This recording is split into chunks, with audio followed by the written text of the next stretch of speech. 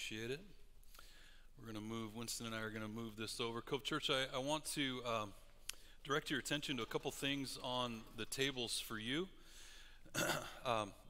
We've been developing some Lenten tools over the last couple of years, so you'll see an almsgiving guide, a fasting guide, and then we're layering in the prayer guide. Why would we do this? The reason is, I'm not sure if you knew this or not, but Lent is set on the chassis historically of three things: prayer, almsgiving, and fasting. And so these are not exhaustive, just kind of a cursory review that will help you engage the Lenten season over the next 6 weeks. Again, want to say thank you to the Kofflers. Thank you to Ken, Carrie. I saw Don in there helping. I'm so grateful for the meal back there. In his book, Ancient Future Past, author Robert Weber said this: Lent calls us back to God, back to the basics, back to the spiritual realities of life. And whether you realize it or not, Lent is situated in the church calendar in such a way that it prepares our hearts for Easter. This 40 days of Lent, that number in Scripture, 40 days, 40 is important. 40 years for the children of Israel wandering around in the desert in preparation to inherit the promised land. 40 days in the wilderness for Jesus being tempted before he's launched into his ministry. And so the Lenten season, as it prepares us for Easter, it's a way for us to engage the wilderness. Now, I don't know about you, but I grew up in a kind of a denominational stream where we didn't celebrate the Lenten season. It was just like Easter's here in its celebration. Easter or the Lent season, that's kind of like, high church liturgical mumbo jumbo, and we just didn't do it. What's interesting about that, Cove Church, is that the Lenten season, what it does is it allows us to embrace the cross. See, oftentimes we want the oasis of Easter without the weariness of the wilderness. You see, we want to celebrate Easter, but we don't want to go through Good Friday. Right? And we can't have Easter without the way of the cross. It's the cruciform life. It's the way of Jesus. And some in here might say, well, Pastor Brandon, Jesus went to the cross, so I don't have to, obviously. Why? I get to just celebrate and joy and peace and healing and all that. That is true. And yet the same Jesus who went to the cross for us also said in Luke 9:23, if anyone would come after me, that person must deny themselves, take up their cross daily, and follow after me. The Apostle Paul said, I've been crucified with Christ. And so I love the Lenten season where we get to embrace this idea of kind of less is more, the way of the cross, giving up something physical, perhaps for the sake of something spiritual. And what's interesting is when we will embrace, Cove Church, we've got to keep both feet planted in the celebration of Easter, the most pivotal day in human history, the resurrection of Jesus Christ. We also have to, all at the same time, we have to keep both feet planted in the way of the cross, the way of the desert, the way of the wilderness. Good Friday, if you will. The Lenten season teaches us that. It helps us with that. So, the thought that we had, kind of this idea of the wilderness, back to basics, if you will, gave rise to this idea. Instead of breaking into groups, let's all gather and study the basics of Jesus, the firsts of Jesus. There are 6 or 7 of them in Scripture. We're going to study 6 over the next 6 weeks. We'll start tonight with first remove the plank from your own eye. And so what I want to do tonight, quickly, I'm going to move very quickly. I want to start with Jesus, then move to the Apostle Paul. I'll tie the two together, and then we'll break into some table discussion for about 15 minutes, and then we'll come back up, do a drawing, and we'll get you home. get ready for tomorrow. And so I'm going to borrow heavily from one of my favorite authors. In fact, my favorite book on spiritual formation is this one called Invitation to a Journey, Dr. Robert Mulholland. And at the end of the night, we'll give away that raffle ticket. That's the other thing I probably need to call your attention to. Along with the plank there in the middle of your table, applies to the scripture, but you're going to want that raffle ticket. We'll raffle off a couple of the books. Matthew chapter 7, verses 3 through 5. This is the Sermon on the Mount. If you're unfamiliar with your Bible, I wish I could get into the context, but the context around the Sermon on the Mount is really important. Jesus says this: "Why do you see the splinter that's in your brother or sister's eye, but don't notice the log in your own eye? How can you say to your brother or sister, 'Let me take the splinter out of your eye,' when there's a log in your eye?" He says this in verse 5. "You deceive yourself. First take the log out of your own eye, and then you'll see clearly to take the splinter out of your brother or sister's eye." Notice, he doesn't say not to take that speck out of your brother or sister's eye. He's just saying, start with your own stuff first. And often, Cove Church, the older I've gotten and the longer I've pastored, the more I will deal with my own stuff before I go try to remove the speck in someone else's eye. And sometimes I have to have hard conversations as a pastor. We have to have hard conversations as Christ followers sometimes. But man, when I will spend time dealing with my own stuff, when I go to maybe talk about the speck in someone else's eye, not always, but the older I get, the more gentle, the more loving, right? Hopefully the more gracious when I go to do that. Now, let's jump to Paul. Put a pin in that. That's Jesus. Let's move to Paul. Romans 8:10. Paul says this: "If Christ is in you," two things are happening. The Spirit is your life because of God's righteousness, but the body is dead because of sin. If Christ is in you. That's an interesting phrase. Paul is a Christ follower. He's writing to Christ followers, but he says, if Christ is in you, two things are happening. And he uses this word body, but the body is dead because of sin. The Apostle Paul uses that word body three different ways in his letters in the New Testament. The first is he'll use it to refer to the human body, the body of Christ, number 2. But number 3, Romans 6:6, there's a little bit more of an obscure way that he uses it. He says this: "We know that our old self was crucified with him in order that the body of sin," interesting, "the body of sin might," underline that word, "might be brought to nothing, so that we would no longer be enslaved to sin." Dr. Mulholland, in his book, would refer to this body of sin. That word, I'm not a Greek scholar, Cove Church, but that Greek word is soma, how Paul is using it. This body of sin.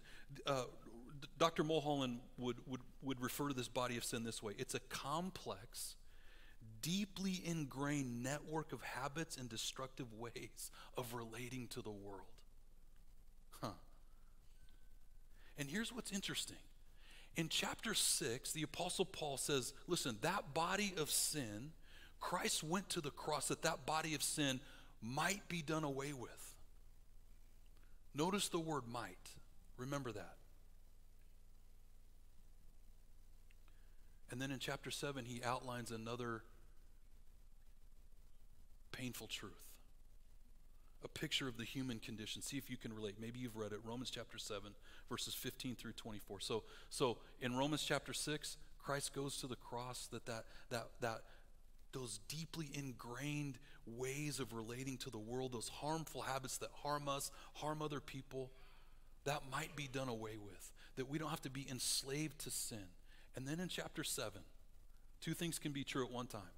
He says this: "I don't know what I'm doing, because I don't do what I want to do. Instead, I do the thing that I hate. But if I'm doing the thing that I don't want to do, I'm agreeing that the law is right." The law, he's referring to the Old Testament law. "But now I'm not the one doing it anymore. Instead, it's sin that lives in me. I know that good doesn't live in me, that is, in my body. The desire to do good is inside of me, but I can't do it. I don't do the good that I want to do, but I do the evil that I don't want to do." But if I do the very thing that I don't want to do, then I'm not the one doing it anymore. Instead, it is sin that lives in me that is doing it. Verse 21, he says, so I find that as a rule, when I want to do what is good, evil is right there with me. Can anyone relate to that? It's like, I want to do good, and then boom, there's my buddy, evil, right? Shoulder to shoulder. We're going to be buddies today. I gladly agree with the law on the inside, but I see a different law at work in my body. It wages war against the law of my mind and takes me prisoner with the law of sin that is in my body. I am a miserable human being, Paul says. One translation says, oh, wretched man that I am. And then he asks this haunting question, who will deliver me from this dead corpse? Another translation, there it is, body of sin. Who's going to deliver me from this body of sin? So here's how Mulholland, he kind of puts a picture to this. Church, he says, this is you, and this is you before Jesus. And everything that we do in life before Jesus really is about one person. My relationships, the way that I view the world, the way that I handle my money, I don't know Jesus. I don't know any other way than to kind of live for myself. It's my kind of kingdom, it's my empire. So what we do is we create this body of being, this way of being that is not according to Christ, but we don't know any better because we don't know Jesus. And then by God's grace, we come to faith in Jesus. And Mulholland poses this question. I want to pose it to you tonight. What then happens to this body of being, or what the Apostle Paul would call this body of sin? Maybe it's greed, or selfishness, or it's the way that we treat people. It's what comes out of our mouths, these things that do not look like Jesus. Now sometimes when we come to faith, sometimes there's that miraculous 180 turnaround where the Holy Spirit just removes maybe that addiction in our life. Maybe I've all kinds of friends who would say, man, the moment I got saved, it was like my mouth, I could swear like a sailor. I came to Jesus, and it's like it dried up. But they will find, that same person will find that there's this other kind of body of sin that's still there.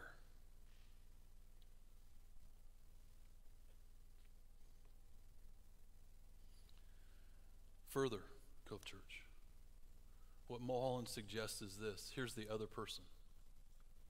And they, like you, have come to faith in Christ, but they also have this body of sin. And often what we want to do is we want to go pick that little speck out of their eye. We want to try to peer through the plank that's in our eye to get that speck, because that speck drives us crazy in them. And the Apostle Paul would come along and get the magnifying glass out, right? And he didn't say, oh, wretched person that you are. He said, oh, wretched man that I am. Who's going to deliver me from this body of sin? He puts the magnifying glass on himself. And Jesus would come along and say, listen, let me just give you some of the basics in life. Before you try to go pull that tiny little speck that drives you so crazy out of the other person's eye, let's deal with the plank that's in your eye. Because if you try to go do that, you can't see very well. And you're going to hurt them, you're going to hurt yourself, and you're going to blow this relationship up. Back to the basics. Now, Mulholland would say this about spiritual formation. A couple of things. Number one, he gives this beautiful definition. Spiritual formation, all of us are in spiritual formation. Spiritual formation is the process. That's one of our values at Cove Church, and I love that that's one of our values. It's the process of being conformed to the image of Christ for the sake of other people. I love that he hits that it's a process, because when we come to faith, this body of sin doesn't just evaporate. The Spirit of God is at work in us, putting his finger on these things, saying, listen, we're going to work on this and conform this more and more to the image of Christ. That's number one. Number two, Mulholland would say we're all in the process of spiritual formation. There's no neutral. We're either becoming a beautiful picture, more and more, a beautiful picture of Jesus, or we're becoming kind of this marred caricature of Jesus. It's one way or the other. Number three, often, and I like this, Mulholland would say in the process of spiritual formation, when we come to faith, this body of sin, this plank in our eye, most of the time, not always, but most of the time, the Holy Spirit will put his finger on that which is most dissimilar to the image of Christ. And so maybe it's, I don't know, maybe it's greed, and it's the way we handle money. And the Holy Spirit would say, listen, we'll get to these things, but this one, boy, that does not look like Jesus at all. We're going to work on this, Brandon, in your life. Or maybe it's addiction. The Holy Spirit goes, we'll get to these other things, but we're going to start right here. We have a lot of work to do there. Okay. Now, some of us might say, Pastor Brandon, why can't Jesus just touch me at my point of brokenness? Why can't he just erase all of that? I'm with you. I would love that.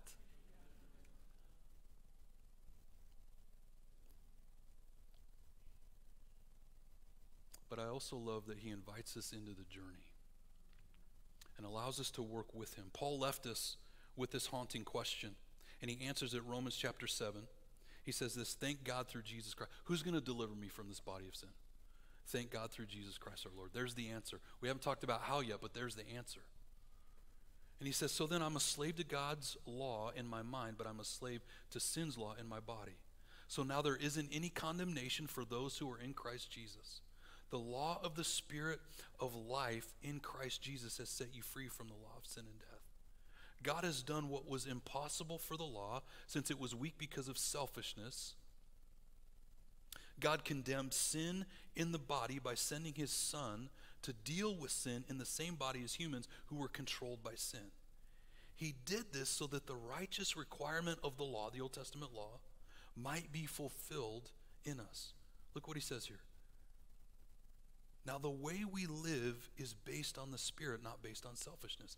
People whose lives are based on selfishness think about selfish things. But people whose lives are based on the Spirit think about things that are related to the Spirit. Summary, Cove Church. Number one, Jesus is the answer. We can't do this on our own. Number two, we have a choice. We're no longer slaves to sin. In other words, we don't have to live that way. Remember in Romans 6:6 where Paul said that this body of sin might, I had you underline that word in your mind, it might be done away with. We have agency in the process. We get to co-labor with Jesus in this. So, how do we get this done, Cove Church? I want to wind this down. This is where the spiritual disciplines come in. And I don't know how much you've heard about spiritual disciplines, but throughout the history of the church, you will hear like the classic disciplines, maybe 3 or 4 different spiritual disciplines like prayer, spiritual reading, Lectio Divina, some of the Lectio journals, fasting, serving. Mulholland would outline kind of 3 or 4 core spiritual disciplines. Ruth Haley Barton, who was a protege of Dr. Mulholland, outlines kind of 9 core spiritual disciplines. I'm reading another book right now by a gal named Adele Kahlberg, and she outlines 75 spiritual disciplines. What's the point, Pastor Brandon? The point is a spiritual discipline can be just about anything that we offer up to the Lord, that by his grace, it's a means of God's grace to help conform us to the image of Christ. It's a means of God's grace. I know that word discipline can mess with us. If it helps you to just think of it as a spiritual rhythm, a spiritual cadence in your life, spiritual discipline.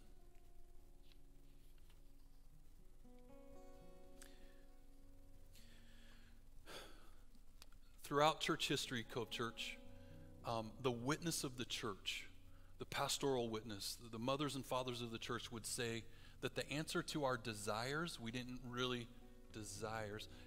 and deadness, we talked a lot about deadness, this body of sin.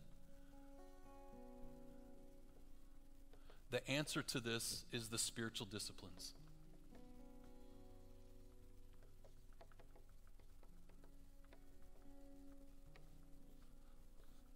And I would suggest that in our deadness, when we come face to face with our deadness, it actually creates a desire in us where we go, I don't want to live that way either. I have a desire to live differently in my life. And the Holy Spirit would go, great, I have that same desire for you. It's going to be through the spiritual disciplines in your life. And again, we come back to, why can't God just come up and erase this? He could. And sometimes he does certain things, but then we're left with the rest. In Cove Church, the same Apostle Paul in Philippians 2, I love this verse. It's a paradox. It's a mystery in the Christian faith. He says this, work out your own salvation with fear and trembling. Then he goes on, for it's God who is at work in you both to will and to do. Well, Pastor Brandon, which one is it?